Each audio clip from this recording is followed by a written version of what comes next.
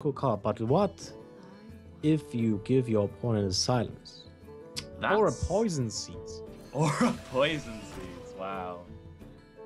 Yeah, it's a discussion that I've had with a couple of other players about Spellslinger, about whether it's really right to play it when you're significantly ahead. It's one of those, how do I lose this game sort of situations. And Spellslinger can introduce worlds where you do lose one games, really, really weird situations that will happen very rarely.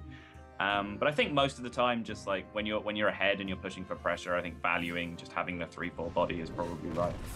Wow, the Shadow of Death is really painful here. I mean, the problem is the fact that you already gave up a creature for that. Right. He was trying to find some way to fight for it on the board using the Ysera, but it just turns out that it picked up even more value before he was forced to use the Shadow of Death, and now here we go. The fact that he's delayed all the way until turn 10 here as well, he just... Yeah, wow! there's no way. I just wanted to say that there's no way Gaara can make a comeback here. By damage, it does restore some of his own health. Although if he used the Holy Smite instead, he would have had the spare mana to heal anyway. So yeah, you're probably right. Maybe just Holy Smiting the Shredder was safer. I mean, the problem is you can't play Cabal Shadow Priest with Holy Nova next turn. Right. That's a very good point, yeah. Yeah, I like Gaara is looking for that Savage Roar. There's no, there's none in the last 4 cards that he was drawing for. Yeah, that's really unfortunate for him. Ancient of War here, he should feel pretty comfortable with. He's seen one Death, he's seen Vol'jin, which are the 2 best answers to Ancient of War.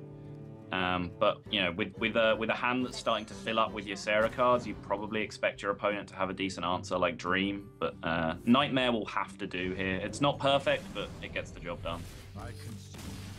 Yeah, and Gaara's giving up here. I mean, no wonder. Like, kills everything on board, right? Because you have double spell power. You have double spell power, yeah. So your Drake will die as well. Yeah, unfortunately. Yeah. Velen's Chosen Holy Nova isn't quite enough. Cabal Shadow Priest on the 2/4 isn't quite enough either. Shrinkmeister Cabal on the Drake. Oh, he's going for it. Is he going for it? Yeah, he's going for it. No, he's not. not. Okay. Yeah, this is fine. This is fine. I think this ends up being the best play, for sure. I think that spell power should buff the healing from Holy Nova and other spells like that. Right. Technically, it's spell damage, right? So like auxiliary effects of the spell power don't work because it's, I don't know. I read the justification for this somewhere and it made sense to me once. I don't know. It was a long time ago. Yeah, Gaara is not happy with how it's going. He's not. No. The Ancient of Law was basically a nail to the coffin.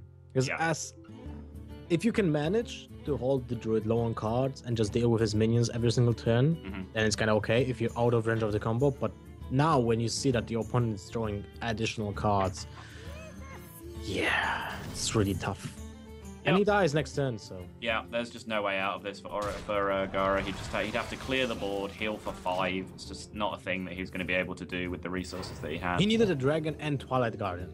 Yep. Pretty much. And Orange, look at that. Orange is toying with Gaara. Flag out with the shades as he plays Force of Nature Savage Roar here to seal the series. Orange will be our first player through to the second round with a huge 3-1 victory and going out in style, Lothar. Yep, that's how Gaara usually does it, right?